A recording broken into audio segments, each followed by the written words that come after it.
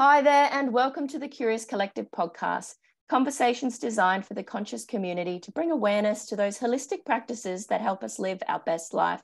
So tap into the wisdom and knowledge of our guests to heal, transform, and live as your true soulful self.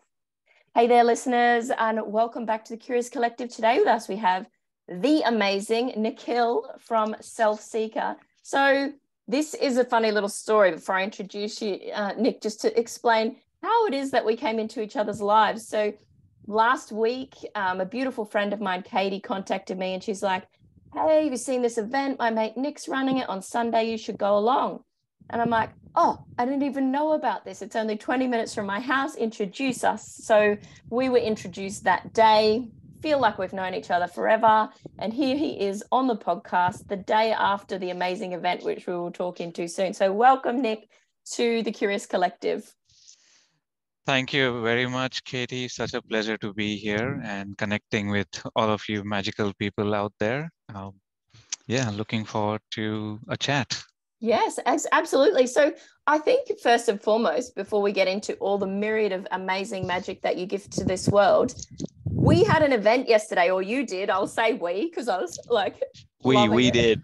And it was called the Selfseeker Festival, and it was run at Cooper Darwin Wilderness, which is just out the back of my place at Mount Samson. And can you tell us, all the listeners, what this event was and where the inspiration came from, and also like what you're feeling today, like post-event?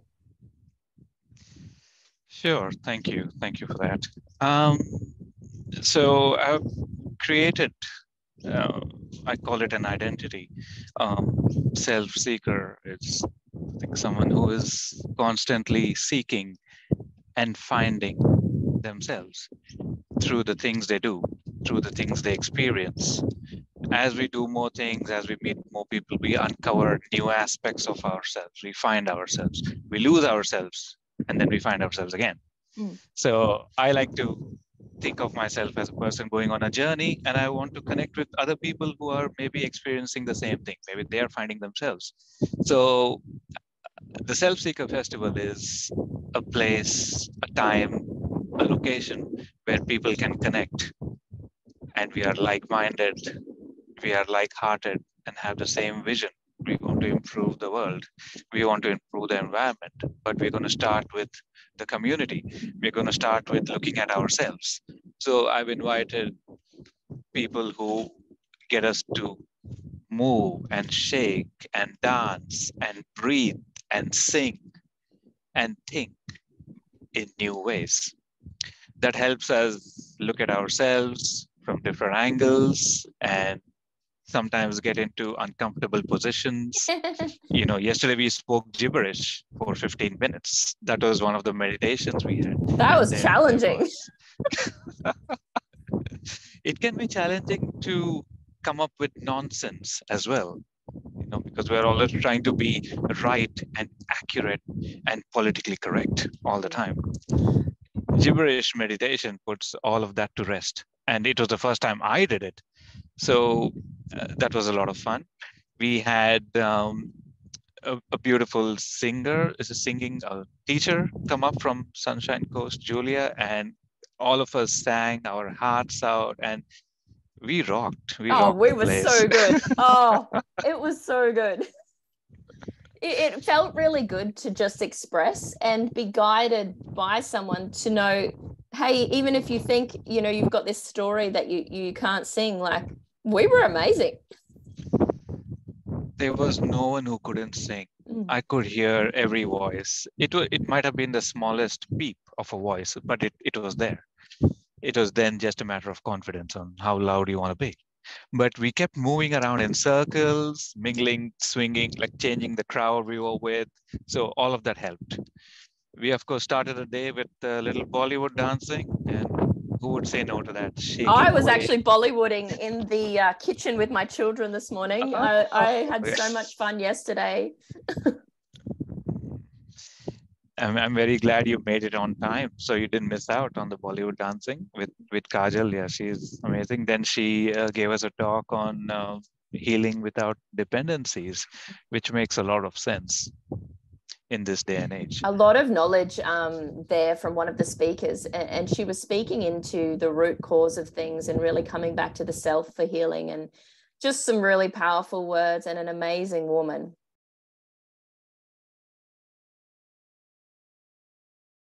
Sorry. So bringing all these people together, how did you source and find who you wanted there? Did you sort of reach out to those that you'd seen in your vision to bring together for this event? A few of the people I've already interacted with, I've had sessions with, and I know what magic they're capable of creating. Not just magic, but when you listen to them speak, you are looking at them in amazement and wonder that they hold so much information and knowledge. People like Lisa Bruff with biomagnetism, Naomi Kennedy with ancestral healing. It was just fantastic. So some of the people I knew I wanted straight away. So as soon as the idea formed in my head, the same day I sent a message and said, "This is what I plan to do. Would you like to be in?" And the right ones came in. So it was easy. But I've already started making a list of people I want for my next event. And I've got so many beautiful connections. They're all waiting for a platform to be heard. And that's what I'm trying to create. Yeah. I also really loved that events like this is the coming together of the people and the conversations in between the sessions. And, you know, we all shared this beautiful meal together, you know, gluten-free, delicious, wholesome food, and just sitting in the sun with these amazing conscious humans and sharing a meal together just is so filling. My cup was like overflowing. That was the idea. Get people to fill their own cups in their own time. So it was a very relaxed atmosphere, and Kupidabin Wilderness does that to you. It's built on a slope, and you hear the kookaras. So easy to just zone out. Yeah, absolutely. That the word outside exists. What a beautiful location you chose. The land really held what was going on. Absolutely. So share with us beyond your events that you're running, what is it that you do in this world and what makes your heart sing? Thank you for that question. It's interesting because depending on the time of day, I'll give you a different answer. Right now, sitting here, I feel I want more warmth, and I'm receiving warmth from the sun, but I want to create warmth for other human beings through connection, through friendship. So I really want to build a community, and this is the starting point.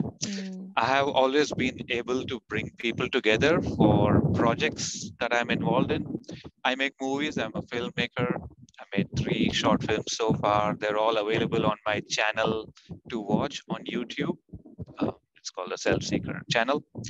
I have done photography, so I enjoy taking pictures of nature, people, and again, I ask people to come along with me for such events.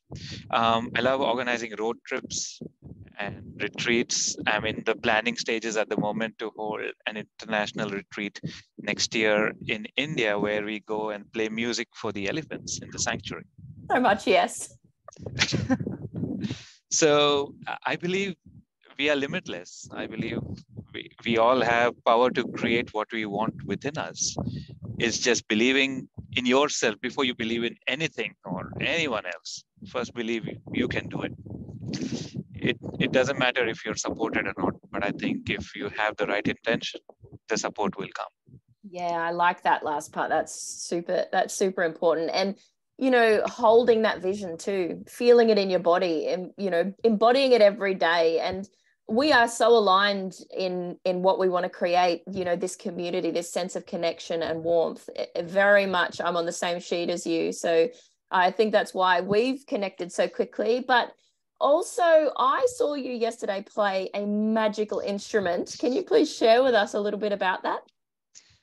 Definitely. So the instrument I was playing is called a quadzophone crystal harp, also called a crystal lyre. So it's made of 99.9% You've muted yourself, my friend. So apologies for that. I keep receiving phone calls, so I'm just trying to mute them. Yeah, so it's a pure quartz crystal, and these instruments are made by a company in Quebec, Canada. Mm-hmm. They have a family-owned mine, and they create these amazing instruments, and I get them over. I'm the authorized seller for them in Australia. And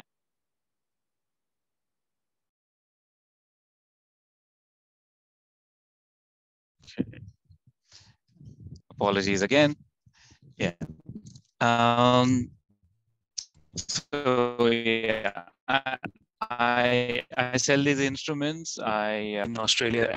They are tuned to the C major scale. So they are 8 tubes of crystals, and you can carry it in your hand and wave it around.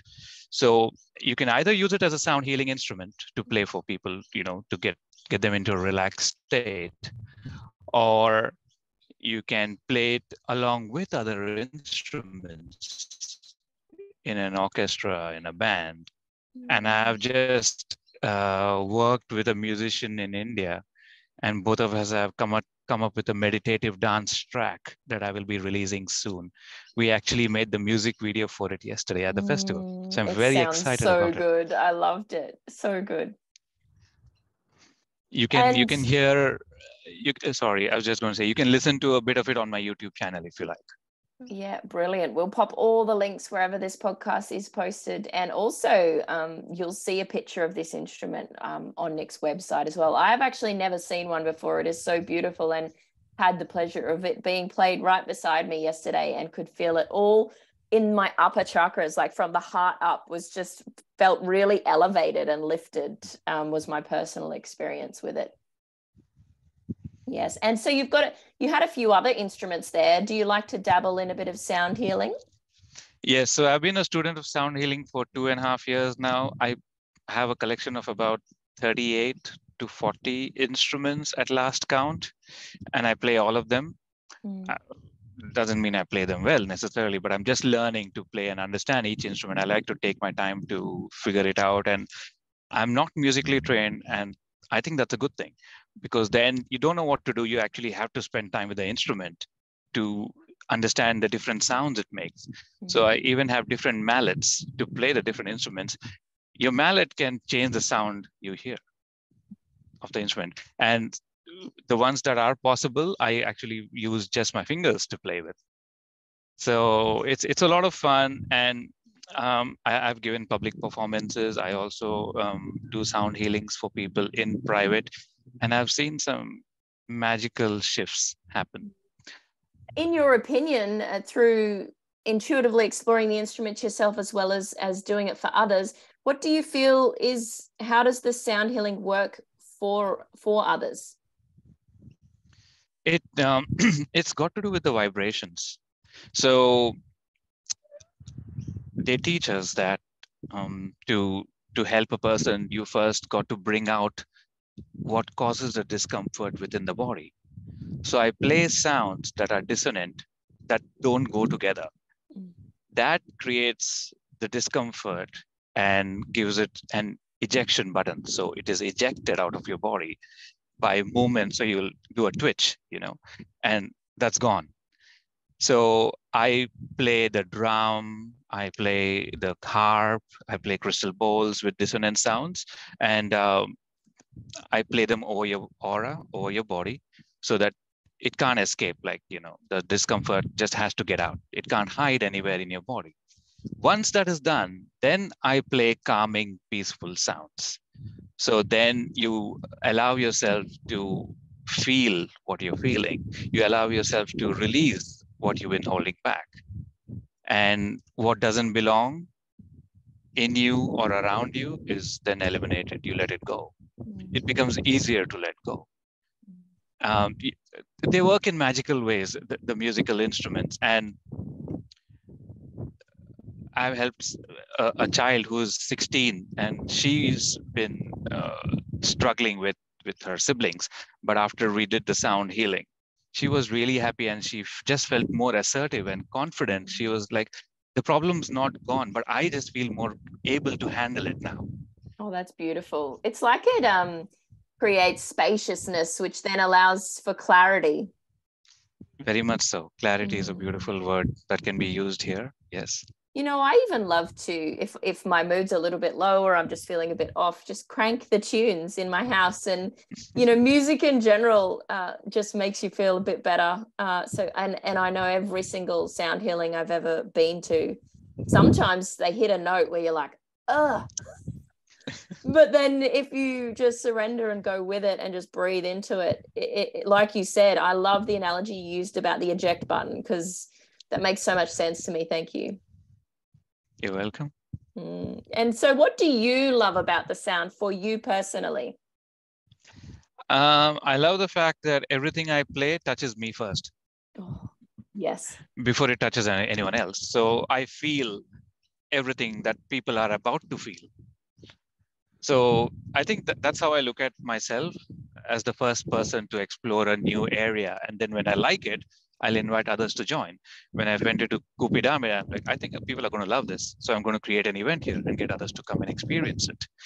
When I heard the sound of the crystal harp for the first time, I was like, this is pure magic. I need to get other people to listen to this. So I brought the instrument into my house to then help me touch other people around the world. I just took it with me on a trip to India and I played it for people there.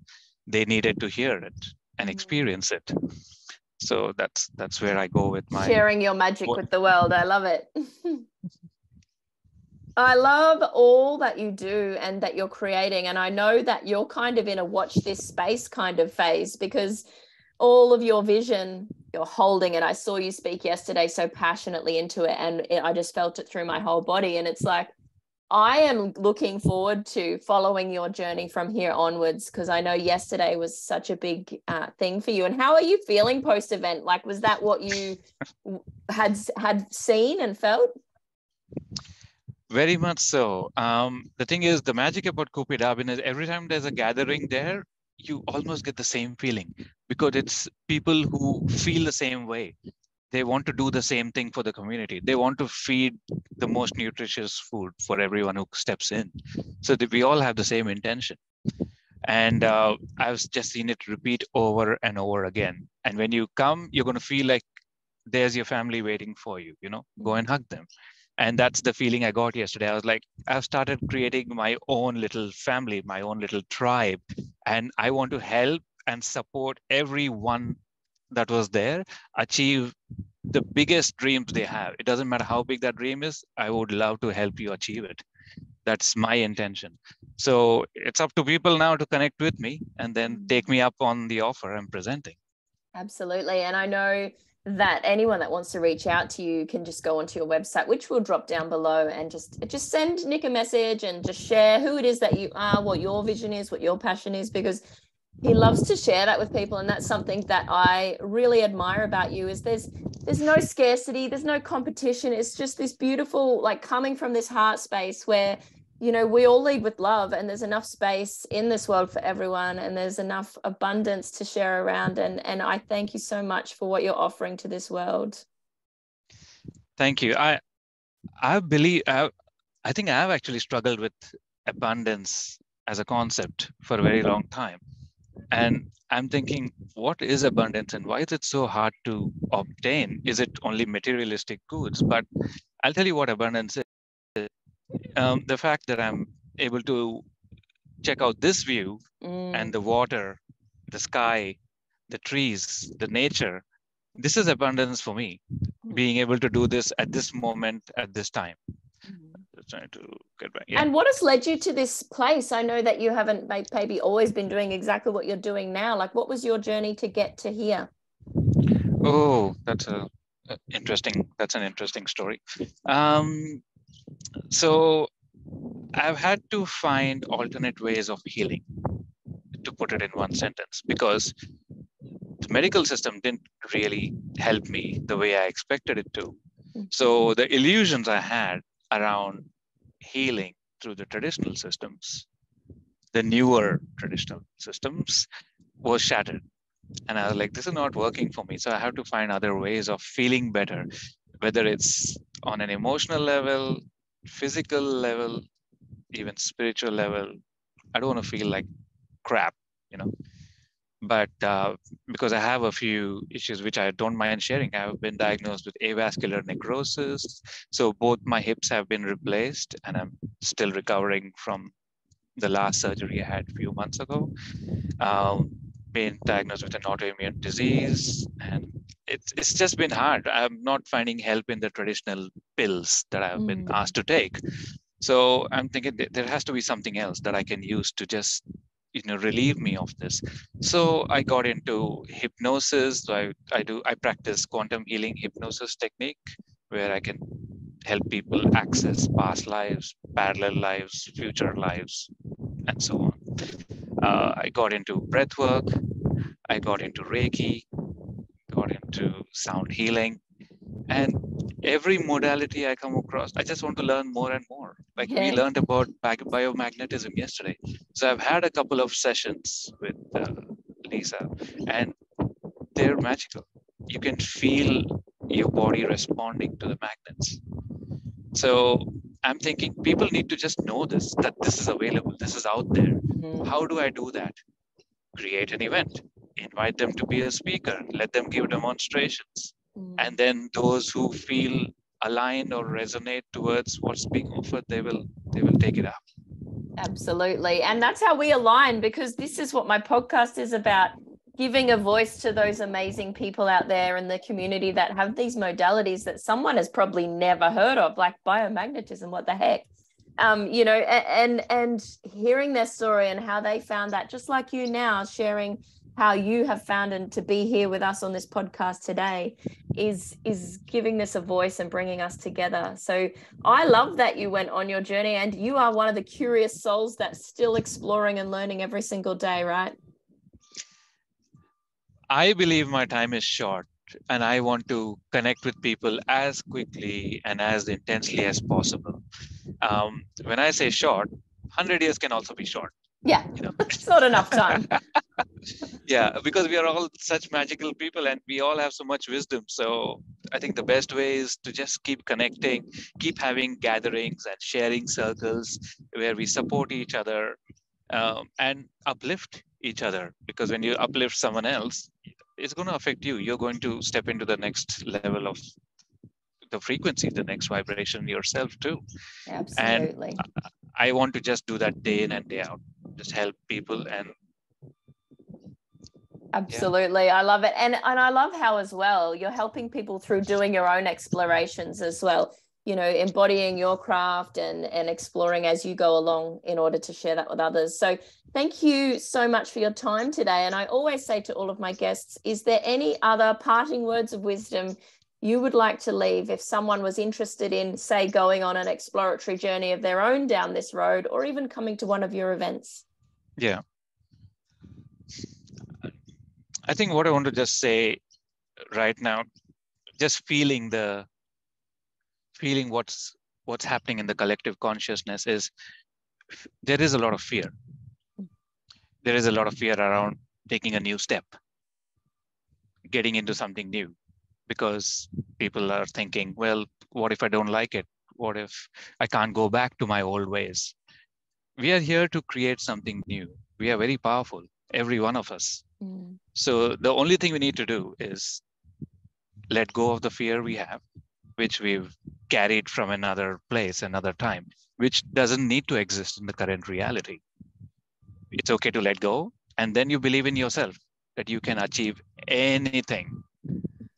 Go with that mindset and everyone can conquer the world. And you have multiple worlds that can be conquered. And with the help of community, again, we can touch every heart out there that is lonely, that is afraid, that needs help, that was traumatized. We've all undergone trauma. We all carry trauma in our bodies in different parts. And we don't need to continue doing that. It's like excess baggage you're paying for when you don't need it. Yes. So you can let it go. And I want to create safe spaces within the community, not necessarily offered by myself. I'm just creating the space and others will offer it for you. Yesterday, we had a beautiful girl offer herself as a safe space at the festival. And I'm so grateful. I didn't even think of it, but she did. If anyone needs it, no one needed it, but it's good that it's there. So I want to offer a safe space for anyone and everyone to find themselves. That's what I say on the back of my card. Let me help you find yourself. Beautiful, beautiful. Thank you so much for all that you're doing in the world, Nick, and for coming on the podcast. And I look forward, like I said just before, watching your journey, watch this space. Such an inspirational man. And thank you for joining us. It was an absolute pleasure to be part of this new community that you got. I'm very impressed with your work, Katie. Keep up the great work. And I hope we can connect again. Absolutely. And thank you, listeners. We will see you again soon.